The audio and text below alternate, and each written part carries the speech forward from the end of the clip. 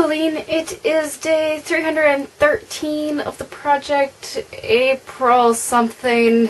I know it's the day before my day of absolute horror where I write 2 of my finals, and my wrist swells to the size of a baseball bat. I'm not looking forward to tomorrow, if you can't tell. I've been studying since about 7 o'clock in the morning. It is now, I think, like 10 at night. So yeah, my brain is a little fried, I'm a little stressed, but I think I'll be okay. I think. Who knows?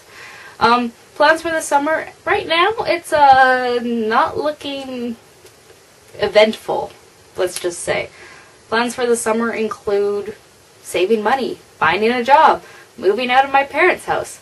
All of these things, but they're all based on if I can find a job. So we'll see what happens with that. I have applied for so many positions.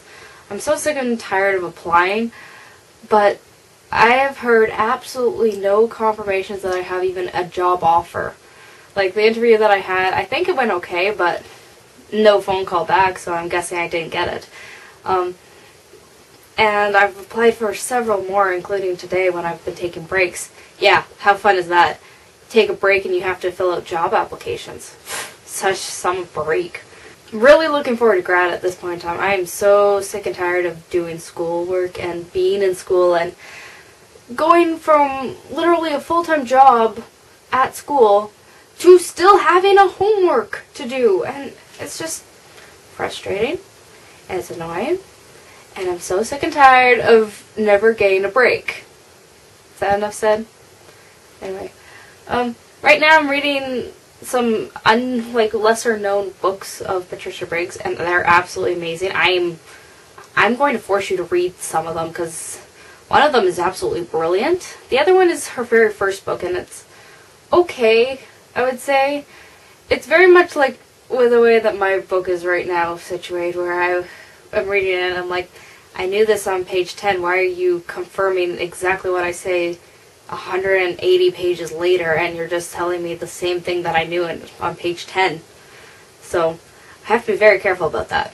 I think I have a lot of editing to do. Other than that, really, my summer is going to be very, very bland. I'm hoping to make a trip to the mountains to at least get a break to celebrate or something, or find a trip that I'm going on. I know I have my big trip next summer, so that should be good. Yeah, my big trip. I'm excited. I'm not sure if I've told you about my big trip. No, yes I have. Yes, I have. I have told you about my big trip.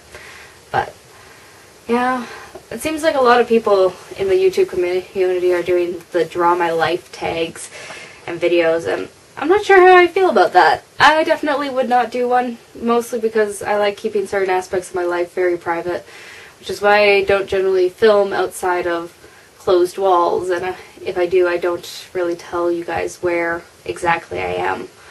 I have told you I'm at university. I have told you guys I'm finishing, but really, there's nothing a whole bunch there, so I wouldn't necessarily do it. You might have a different opinion, Pauline, but I think that's something that for some people is very useful, other people not so much. I don't think I'm one of those people that would find it useful.